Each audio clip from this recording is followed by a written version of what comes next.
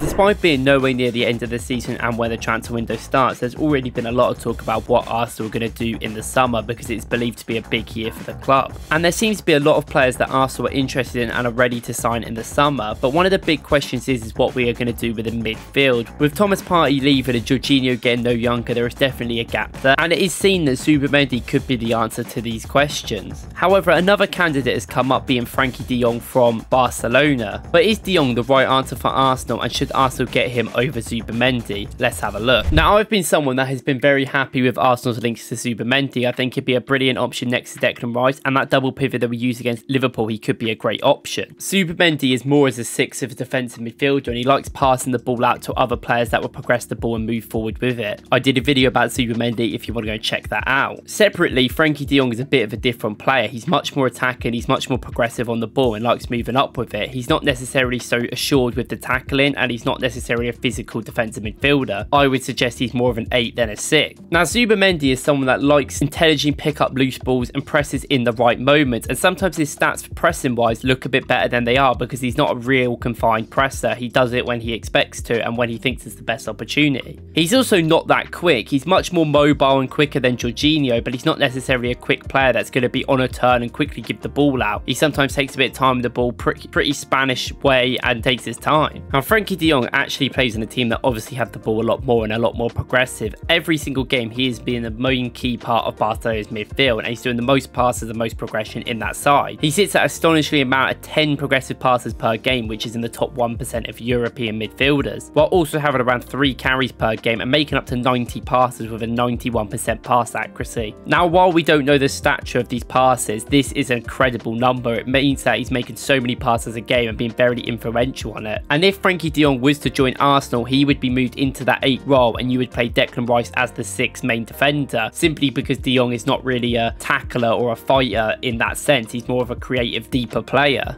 Now, to say Frenkie De Jong doesn't do any defensive work would be lying. He's very good at aerial duels specifically. He's very good at long balls getting due to him, and he does do a lot of game, getting a 1.45, which is not a bad level. And he's such an assured passer that he could be that Jorginho role. He's very much more mobile and quicker, and on the term could help Arsenal in big games, especially against teams like Liverpool, where that Jorginho system worked brilliantly of recycling the ball all the time, and I think that could work. However, this also could work with Zubimendi, because Zubimendi can play as that deep line playmaker, and he needs to press when he wants. Now, the main reason why this is coming about is because there's so many issues with this necessarily. Now, Zubimendi and Rice could work very well in specific games. I think against teams that don't have a low block against us, such as a Liverpool or Manchester City, it would work brilliantly. And obviously you want them levels against them big teams. Sometimes when teams play against a low block against Arsenal, we struggle to get on the ball. With Havertz moving in there and Declan Rice sitting in a single pivot, it's often easy to break upon us, and it's a lot of creative work on Odegaard in midfield, and often he can't really provide that because he's not a natural creative monster. So someone like Frenkie De Jong in that 8 role on that left centre mid could help this situation, and against the low block he has a lot of creative numbers that can do great passing and great progressive numbers that could help us get into positions on the break and break down a low block. And therefore picking up De Jong or Zubimendi, it's not really either of them, it's not really the wrong decision. It just depends how Arsenal and Arteta want to move the team in certain directions and what they feel is the most comfortable for someone to adapt to. Is it more comfortable to put De Jong in that 8 in the majority of roles and have that, or is it more comfortable to have that double pivot with Zubimendi even in games against low blocks, because Zubimendi does have a great pressing and timing that can help us not be broke upon, and maybe he could break down some of the play.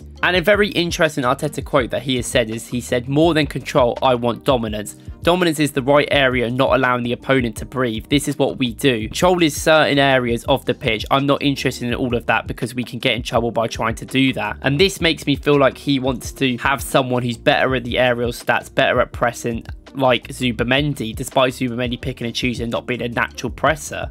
And Declan Rice is seen as probably a natural 6. I do think he has done a lot of leaps and bounds in that 8 role, progressing with the ball, and he showed that he could actually be quite a useful person just coming outside the box and creatively. So maybe that is the role you want with Zubimendi in a 6, because Zubimendi isn't a brilliant 8, so he would have to be a natural 6. And maybe if you put Frenkie De Jong next to him, it would be a bit of a dual 8, or maybe Rice would move back into the 6 more defensively than Frenkie De Jong. Now, there's more to this as well, because Zubimendi might be seen as an 8. He's played at an 8 most of his Real Sociedad career, but a lot of people are saying that he could actually be more suited to a 6 left centre mid role in the Premier League. This is because he has great anticipation of moving up the pitch and winning the ball back, and naturally has a lot of good creative awarenesses in his game to actually maybe make him have a little bit of creative output there. Maybe it could be better than Declan Rice, and you could still put Declan Rice in his natural 6 position. However, I wouldn't necessarily want to buy one of the best defensive midfielders in Europe right now and just not play him in defensive midfield. It doesn't make much sense, and I think Rice is getting better at 8, but I do think you probably still want him at 6. This is why, to me, Frenkie De Jong would probably be the perfect option, but it always depends on what Arteta wants to do. And if I was being honest, I'd say right now in the progression of the two players, Frenkie De Jong is a better on the ball player than Zubimendi. He's much better running with it, passing with it, and being more creative with it, so it's much more an easy transition to get him to play in that position than Zubimendi.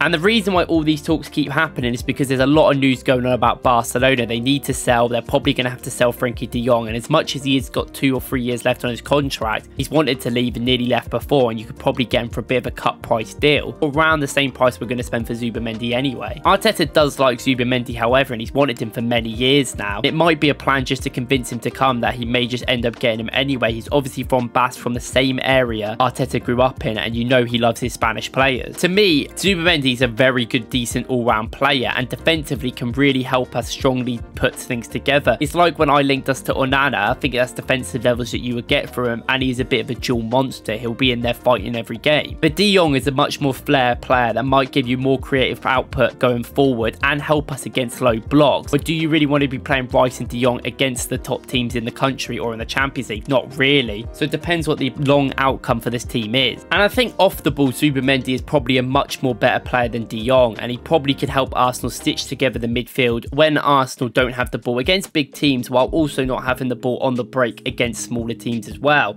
However, we may still struggle to break down low blocks. We're just going to have to try and be ruthless and try and get the anticipation we did last year when we kept scoring. However, maybe if we sign a clinical striker as well, them issues are not as bad, because then if we take our chances a lot more, then it's not really a big deal, because we will create chances against the low block eventually, even with Zubimendi in there. And thoughts that Frenkie De Jong is a 6 are really bad. I don't think he's anywhere near the level of a 6, or would be in the Premier League, and I think if he came to this league, he would probably have to play as an 8. And it is a shame, because as much as Declan Rice is a 6, I think we've really seen him excel in that 8 position in a lot of games. But it'll be very interesting to see who Arsenal get in the summer, and who we actually try and get, more importantly, see what direction the team are going in, because Rice needs a proper long-term partner in there that can sustain our team, and hopefully join it all together where we can have all the cogs to make this team proper work again. Now, it still may be really hard to get Frenkie De Jong and Zubimendi, and it might take a lot of willpower and a lot of determination to even get one of them, so it'd be very interesting. I'm not saying this is a done deal or we're getting them. I just want to have the discussion of who do you guys prefer, Zubimendi or Frenkie De Jong right now. Let me know what you have to say about the team and the Arsenal game we're playing West Ham today. Good luck to the boys, and I appreciate you guys viewing this video today. If you want to watch